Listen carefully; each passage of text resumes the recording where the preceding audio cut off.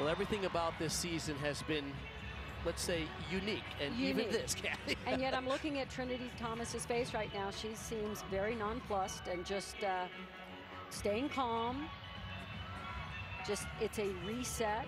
Go back to your cues.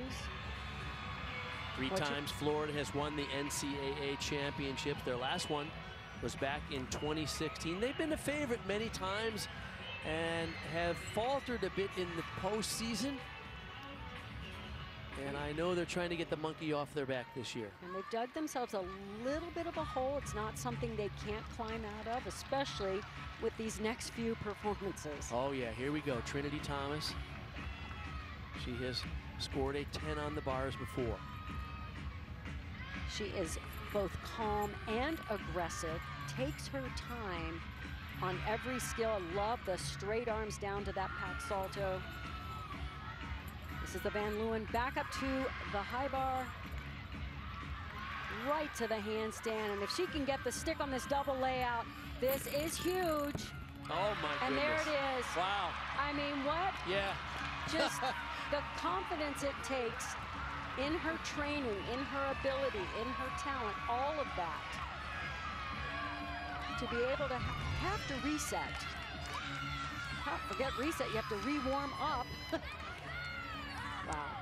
Gymnastics enthusiasts remember late in the season last year, she sprained her ankle and wasn't able to be at full strength in the postseason. Florida would have been a favorite to challenge for the championship, but this year they are all healthy.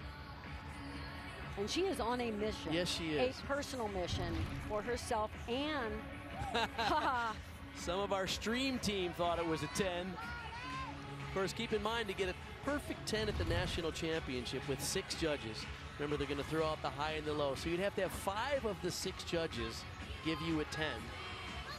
And that would be quite a consensus, but I wouldn't put it beyond Trinity Thomas.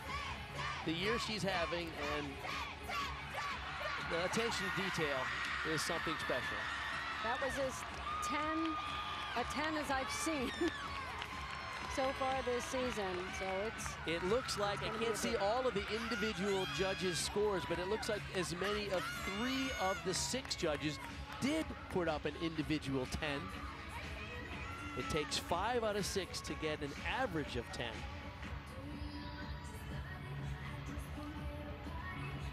Leanne Wong will be the anchor competitor.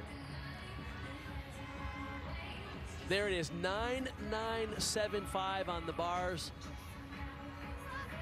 That will be the high score of the day so far.